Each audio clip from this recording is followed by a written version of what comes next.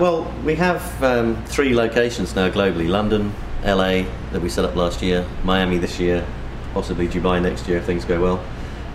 Specifically because we have a lot of customers in those areas.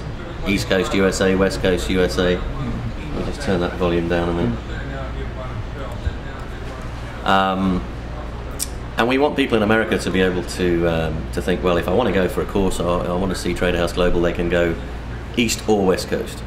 Now, if they come to one of our centres, of course, then they have, and like the new Miami shop right here, they have the ability to sit with someone like yourself or any of our other experienced guys.